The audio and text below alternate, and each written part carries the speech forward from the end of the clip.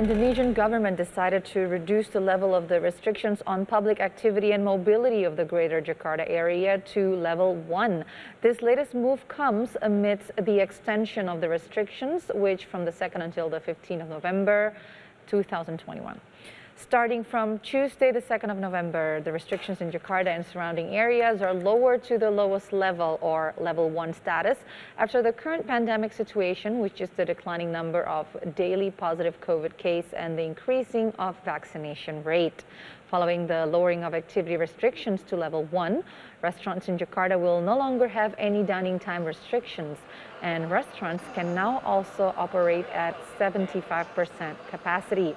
Roadside food vendors are also allowed to operate until 10 p.m.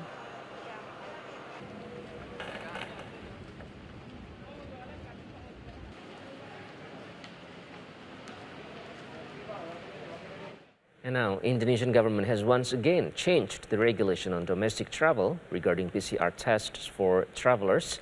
Passengers traveling from Java and Bali are not required to show their PCR tests.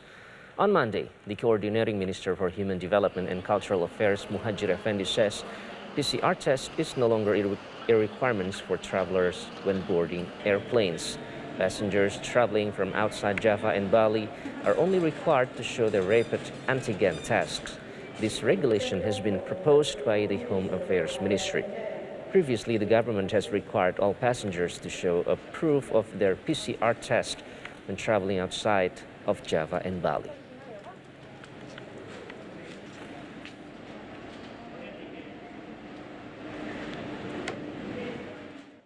Untuk perjalanan akan ada perubahan, yaitu untuk wilayah Jawa dan Bali, perjalanan udara tidak lagi mengharuskan menggunakan tes PCR, tetapi cukup menggunakan tes antigen, sama dengan yang sudah diberlakukan untuk wilayah luar Jawa non-Bali, ya.